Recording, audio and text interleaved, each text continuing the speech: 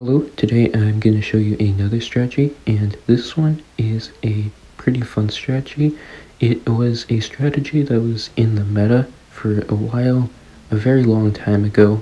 I think about when Brickle was added, and this is a strategy where you just get a lot of ballistic missiles or 032 subs with Brickle and some other support.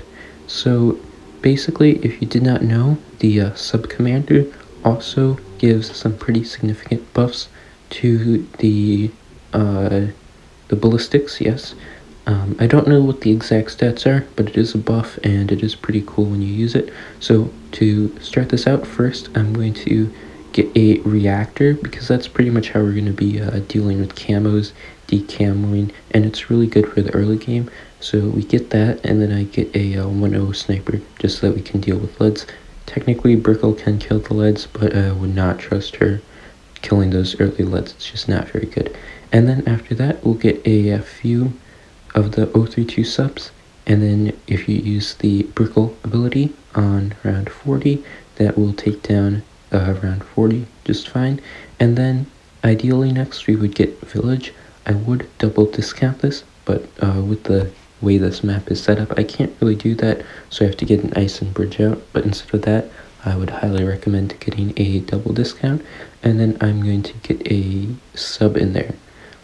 So for this case, it would be better to get 025 sub, because there's really nothing to use the intel on, but I'm just so used to it that I got the 205.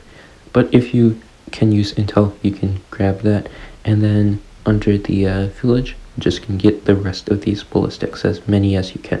So you would have Brickle, the subcom, the reactor, and as many ballistics as possible. Now what we're going to do is get some support. So I do recommend getting the ice eventually as support. And then I would get 2 sabos for the DDTs, a mob glue, and a few bar presses for everything else. And then we're going to get a first strike for round 100. But what we can do is with the Mega Mine, you can deploy it and use the ice ability right after, so you don't get overwhelmed by a bunch of stuff. You can sabo these UMGs and the DVTs, and then for the other ability, the level 3 ability, just use that when there's a lot of stuff, and it cleans up really, really well.